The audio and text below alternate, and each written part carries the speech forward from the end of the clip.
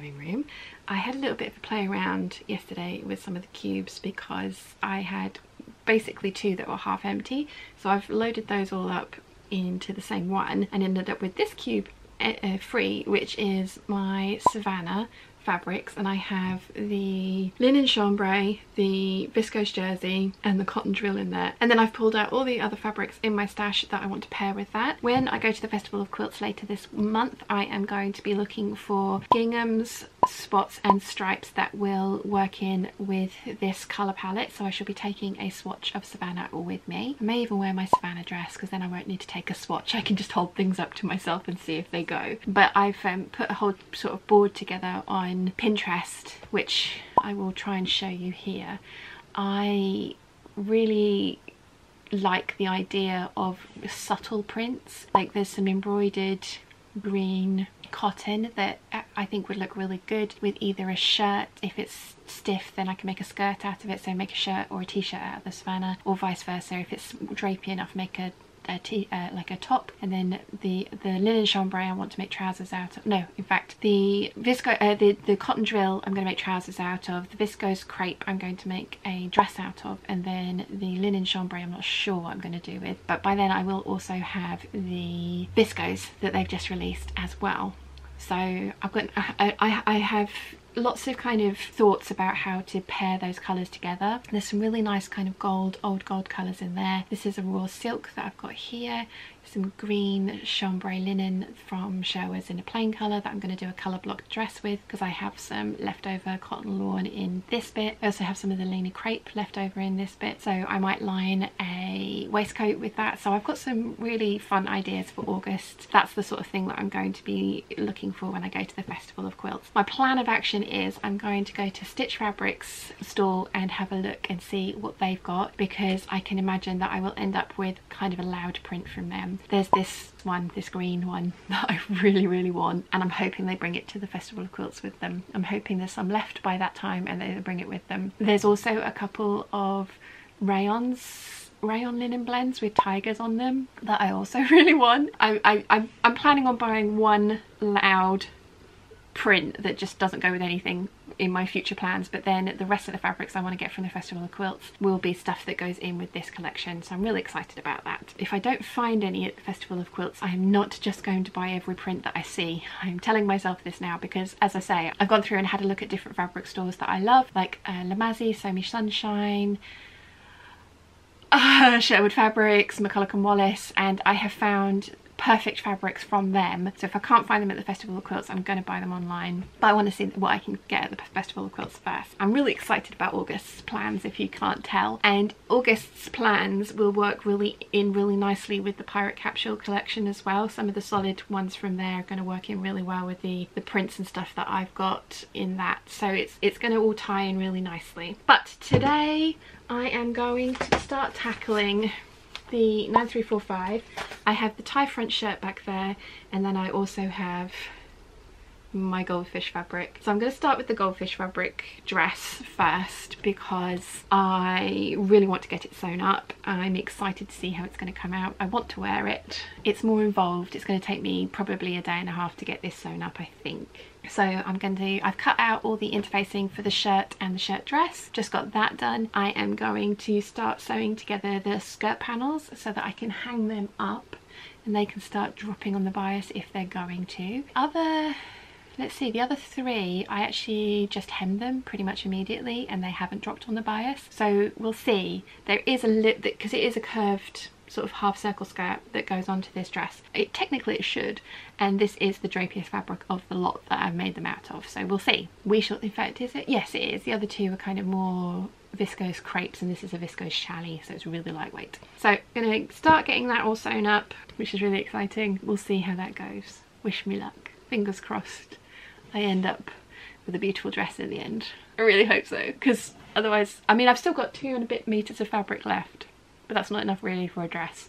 That would have to be a shirt. But yeah, I've done it now. I've cut into it. There's no going back. Wish me luck.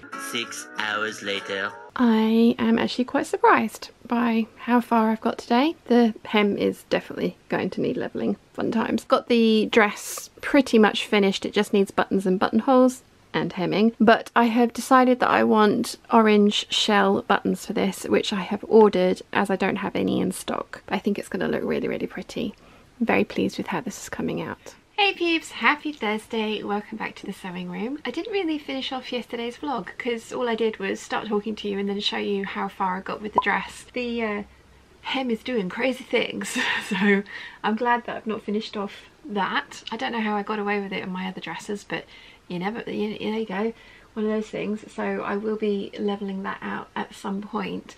That dress has a waist seam, so I find those much easier to level. I lay them flat on a table. I measure from the waist seam down to the shortest point, the bit that's not on the bias, and then just take that marking all the way around the rest of the dress. That one is gonna stay up there for a little while because, like I say, I have ordered some orange shell buttons, which I hope are the right colour. If they're not, I will get some scraps out and make self-covered buttons out of the stripy part of the fabric, just because I think that would look the best. I'm really pleased with how that's come out, which is great because, as you guys know, I was really nervous about cutting into that fabric. So I now have the shirt version of that dress in this quilting cotton.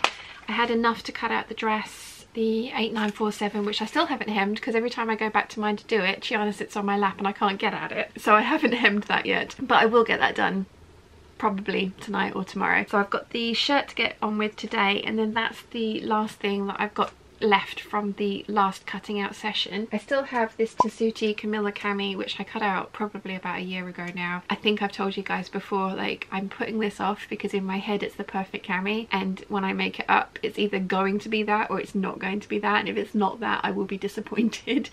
So in my head it's more sensible to leave it as a piece of fabric or cut out pieces of fabric than it is to actually make it into the thing and see. I have no idea why my brain thinks that's logical, but it does. But yeah, once this shirt's cut out, I can then start cutting out a whole bunch of more things, which I'm really excited about. I've got the Anna dress, the Shelby dress, the Doris dress. They're all going to be new ones to try. The McCalls 6740, I think it is. I think it's a 6 starting because it's that old, the pattern. But I have done all the alterations to that, made a muslin, and I know that fits. I'm excited about that one. I've got my 10 meters of viscose lining, which has turned up, so I have no excuses for not getting any of those ones cut out now. So there's going to be some wins in there for sure, and some experiments. I'm going to tweak the Empire waist trousers just a little bit, just so they're a little higher over the waist. I'm going to cut those out of some denim because I really want some denim trousers.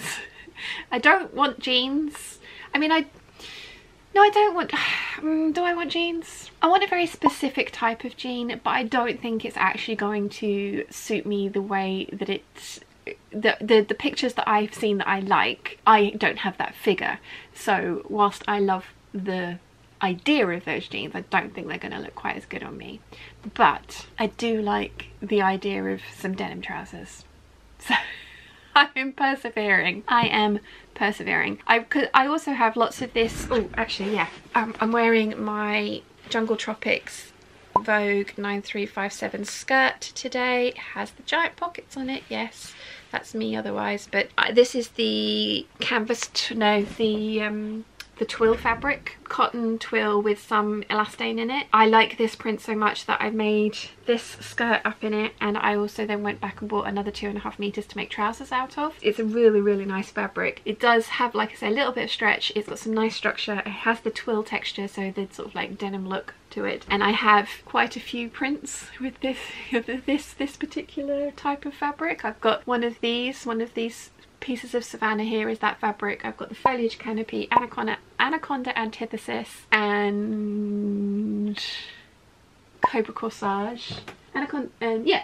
Jungle Tropics, cobra corsage, anaconda antithesis, and the foliage canopy. And I really want to make trousers out of them. I love this skirt, and don't get me wrong, like all of the other ones would look great as this skirt as well, but I would like some trousers. And as I said the other day, I've got it in my head that trousers should be a slightly heavier weight of fabric, whether that be like a sort of like a drapey crepe like this one. Loads of you guys keep telling me that I ought to turn this crepe into the Decades of Style Empire trousers as well. I'm willing to give it a go because I can get more of this crepe. I mean, I can't get more of this exact crepe, but I can get more royal sort of like, it's kind of, I was convinced it's purple, but next to this purple file folder it's kind of looking more royal blue. We'll see. We'll see. Who knows? Who knows? But yes, I'm coming up to my next cutting out session, which should give me another sort of 10 projects. All of the ones that I said that I wanted to get done this month. I think the only one that I'm not going to cut into is my Robert Kaufman Railroad denim, because that's £26 a metre, and I want to make sure that I'm 100% happy with whatever pattern I'm cutting out for that. So that might be the only one I don't actually get to this month, but the rest of them I'm excited about. And then I'm going to have another giant piece of like one of these cubes. Half of one of these cubes will then be cleaned out of fabric, which will mean I can move some other fabric down and I'll have an entire cube empty. And it's going to stay, well no, it's not going to stay empty. I'm going to move over some of my PDF patterns that I have traced out over, because as I've mentioned, my plan is to whittle down the stash, move the fabric this way so I keep the fabric background, but start storing more patterns down that end, because my bookcase with my patterns in is full to capacity. There is no more room in there. I'm going to keep tracing out new patterns and stuff, so there needs to be somewhere for them to go. So that's the plan. Wish me luck. Wish me luck not buying more fabric. So far this year I am sewing faster than I'm buying fabric, which is good. Like, I have bought a few lengths of fabric specifically from Selvage and Bolts. Dibs, I am looking at you, it's all your fault. She put up some beautiful Dolce & Gabbana patchwork fabrics the other day. One was a cotton silk, one was a pure silk. Oh, I was sorely tempted, and I kept refreshing the page, just watching the stock level go down and down and down, and then it got to a point where it's like, that's not enough for what I want to make out of it anyway, so I couldn't have it. I sat there for an hour watching the stock level go down, so I could have got some, but my self-restraint was strong because I really want to have some money to spend at the Festival of Quilts. I really do. And as you guys know, I've spent a nearly sort of £400 on Shiana's vet bills. That's a large chunk of my fabric spending money gone, so I'm trying to be good. I am trying. I am trying. I am sewing faster this year than I'm buying fabric, which is not like me. How much fabric have I bought this year? I bought the Dolce & Gabbana banana leaf from Selvage and Bolts. I bought the Dolce & Gabbana patchwork fabric from Selvage and Bolts. I bought the viscose from Stitch Fabrics, and I bought the viscose linen from Dragonfly Fabrics. I haven't shown you guys that one, have I? Would you like to see? 2 secs. I mean, how could I not? It is beautiful. And I got 5 meters of this, and they do it on a navy background as well. And I talked to my sister-in-law, I was like, look, they do it on blue, but she actually bought the white one. I am planning a collection around this because I really like it. So I want to make some white dresses with the leafy applique embroideries that I've told you about. There's some kind of like yellowy and golds in here, so it's going to work really well with some of the other pieces that I'm going to make. I'm running out of a year to do this in, because this is the next collection I'm working on, and then I want to finish my pirate capsule collection. So this will be the first, my spring collection next year, but I couldn't not buy it, so and then I got the coral viscose, the red viscose and the white viscose. So I've bought 7 lengths of fabric this year, which given my usual rate is pretty. Oh, and I also bought these 3 plain cottons, so 10 pieces of fabric this year, but given my usual rate of fabric purchasing, I think that's pretty good. I think I'm growing as a human. Yeah, as I've mentioned yesterday, there's going to be a spending orgy around the Savannah print at the Festival of Quilts, or if not on the Festival of Quilts, the fabrics that I found online for that. Just to add a little bit, because otherwise it's just all plains and then the one print. I just want to add a little bit more interest to that collection. I feel like I'm growing as a human. As I've just said, I've been doing alterations willingly, not been buying as much fabric, and I've been sewing from my stash. Definitely evolving into a higher level of my own self. How Pokemon evolve, don't they? Yeah, definitely evolving into a higher level Shan. Anyway, that was 11 minutes of random waffle. So I'm going to get on with sewing this shirt. This is, as I say, the 9345 with the Butterick 5951. That's the dress. 5985, that's the one. I'm gonna sew, it's a mashup of those two, and I've just moved the little hole and the tie front down a bit, so hopefully it won't be quite as you know, like, here is a giant hole in the middle of my shirt, as the leopard print, blue leopard print one was. But I still think that's going to look good with high-waisted trousers, which I need to make. So 12 minutes of waffle. I'm gonna shut up and get on with some sewing. 3 hours later. Okay, I have finished my shirt and I am so much happier with this version. I do like my other version, but the gaping hole at the middle was not what I was going for. For this one, I still left like a little, and I realise it doesn't go with my skirt. I've left like a, there's a still curve in there, but I moved everything down a little bit more, and I think that's much nicer. And I really like how it looks.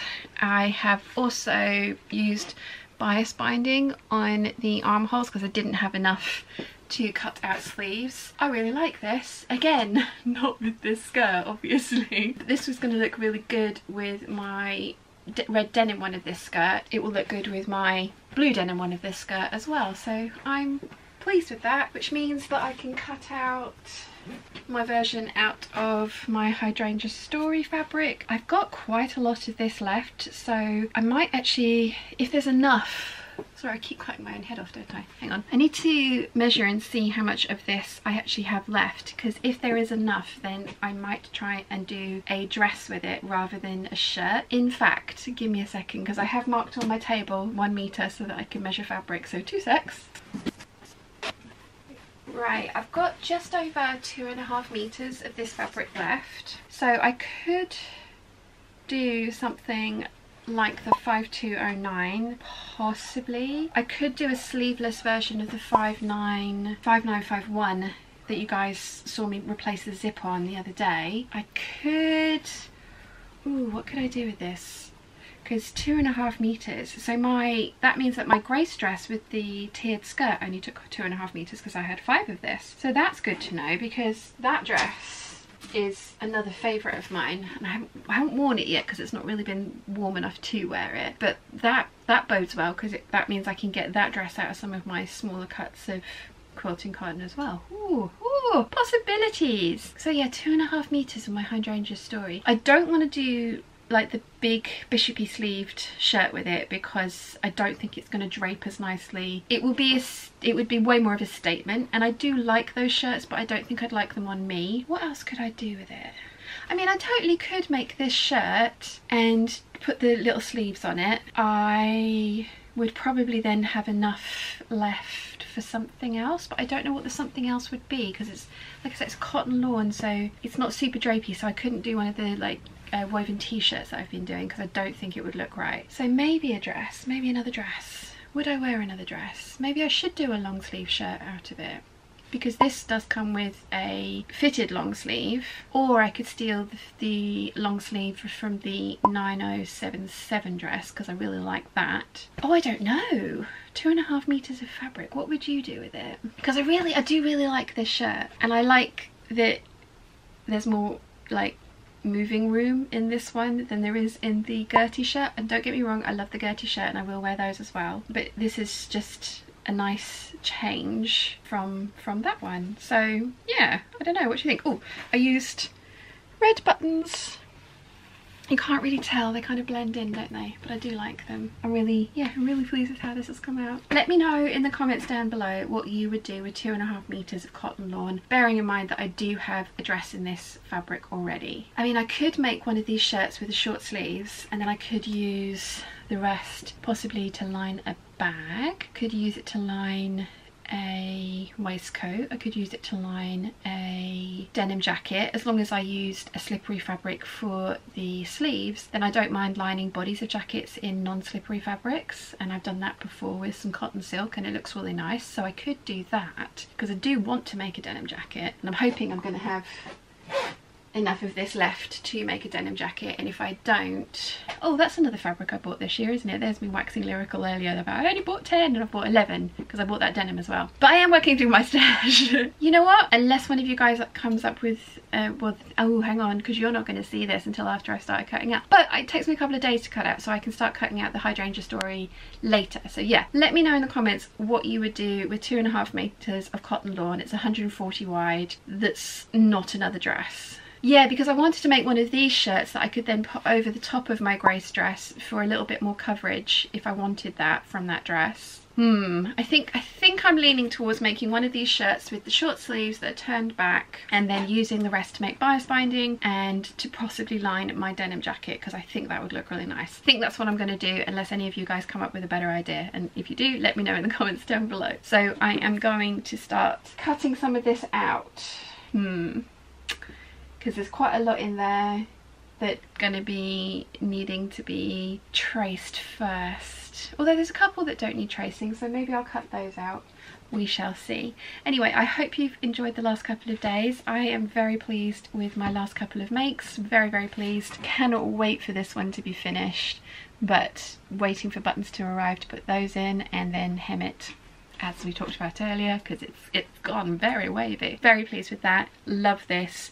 Love the 9345 pattern, really like it. This next time of cutting out, I am going to work out how I can extend these bottom pieces to, I only want it to come to kind of like here. I don't want it to be super long, because I just want to be able to tuck it into longer trousers or wear it under a dress, because I want to use drapey fabric so that I can have the giant sleeves for wearing under things like my 8997. I think that's one of the reasons I made that dress, is to channel my inner Morgan Dollar. I think this shirt would be great for that, because it's very skimming, and all of my other shirt patterns have got way more ease in them, and that's probably for really good reasons, but I do think this is going to make a great shirt. Slightly longer, just kind of to about here, so I can wear it under things. Anyway, that was a lot more waffle, wasn't it? Sorry, 9 minutes of waffle. So I hope you've enjoyed my day, and I will see you all tomorrow.